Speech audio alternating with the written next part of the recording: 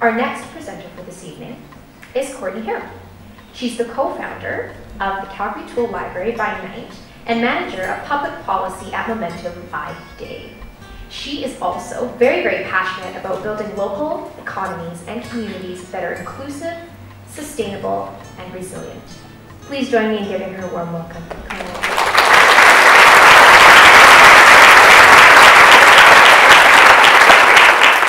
Thank you. Hi, everybody.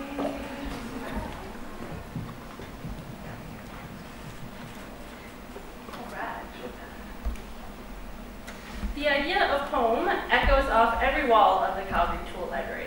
The Tool Library is a place to come when you're building a home, renovating your home, need to get out of the home, looking for a place to call home, and has become a home away from home for so many people.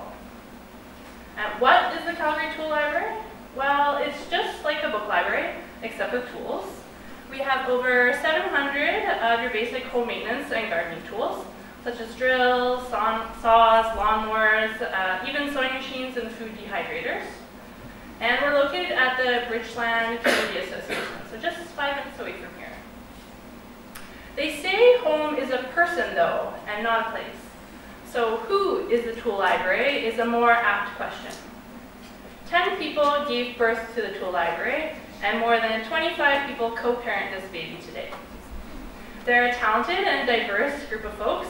We have moms and engineers and teachers and artists and others. I'd like to introduce you to the Tool family. So starting with members, we have more than 400. Members join because they want to build cool things, to create, to save money, to impress their father-in-law, or in Dwayne's case, to do some landscaping with a wheelbarrow, or in Gerard's case, to build himself a coffee table. Or in Oscar's case, creating these amazing papier-mâché skulls. So Oscar is a carver, and he borrowed a drill, a pipe bender, and a back saw to create these skulls. Many of our members are small business owners or artisans that access their tools for the job through us. Now, sometimes our members need party tools as well, like Mike and Sherry here, who borrowed our party pack for their wedding. So that's a microphone, an amp, and auxiliary cords. So we aim to meet our tool members' needs, even if the tool they're looking for is arguably not a tool at all. And so we welcome your tool requests. Aaron next, he's borrowed a shovel, a weed whacker, a hand tiller, a power drill, a tree pruner, and a pressure washer all at once. And he's doing some landscaping and some yard work. And he probably doesn't do it all in that blazer, but he looks pretty spiffy. We also have tool donors. So every single week, people come and drop off tools. And this is Frank. He's my Opa. He downsized last year and giving me loads of tools to share with you all. And other people's Opas are really generous too. In fact, a wide variety of Calgarians have liberated more than 600 tools from their basements and garages. We also have sponsors, more than 14 sponsors that have invested over $35,000 in the tool shed. They include charities, corporations, and locally owned businesses. And this is Terry from First Calgary Financial. She made an investment in the tool shed on behalf of members, and she has also helped us in planning and designing and growing the tool shed. We have volunteers, so many, a crew of talented people ready and willing to rally for a great idea. So let me tell you about all the various roles of our volunteers, starting with tool librarians. So this is Carolyn and Seth, and they do a lot of things like model tools, and they sign them in and out, and they help people find the tools they're looking for and welcome donations. This is Furiel. She looks after learning and events, and we have hosted workshops now on how to build a little free library, on basic tool use, welding, upcycling, and others. And we hope to host many more in the weeks ahead, so we welcome your requests. We also have tool tech folks. So Nathan here, as well as Jason and Larry, and they are the geniuses that repair and maintain all of the tools for you. They come in every week excited for a new challenge, an opportunity, and often their on-site repairs turn into an impromptu workshop for members that are there that day. Now, we've just hired our first official staff person. So Nathan Gignac, who's in the back there, so Nathan is so gifted. He can herd cats and juggle jellyfish and organize our motley crew of volunteers. He's absolutely amazing. Together, the core tool team meets every couple of months to figure out how to better run our experimental operation. We meet over coffee or beer or cookies in someone's home or at a local business.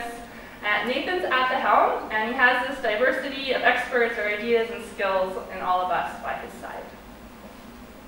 So, we have a number of goals at the tool shed.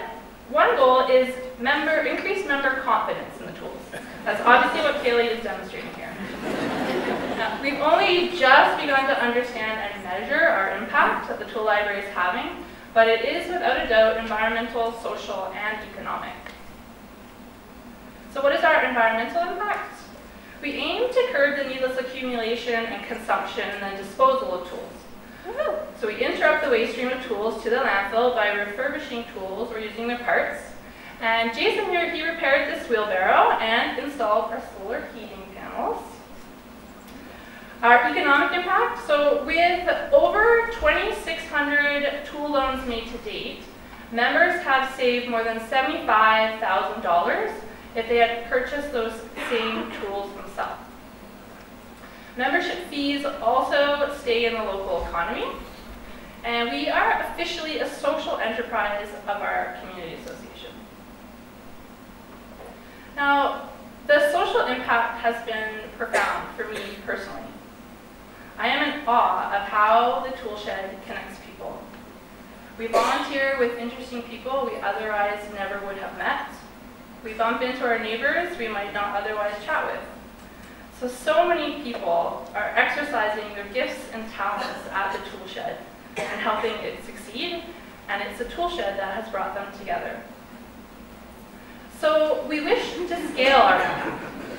This is Craig from the Vancouver Tool Library, and the VTL mentored us, and we are willing to mentor anyone, any condo board or community that wants to start a tool library. So does anybody here want to start a tool library by any chance? Awesome. Okay, well, talk to Nathan or me, and we would love to give you a hand if you'd like. So the tool library is more than a place to borrow tools. It represents a growing movement of people who measure personal success not by how much stuff they own, but by the quality of their relationships. There's little advantage to personal tool ownership, but huge reward to tool sharing. So come make yourself at home at the tool library, as a volunteer, as a member, as a donor, in any way you like. Everyone is welcome.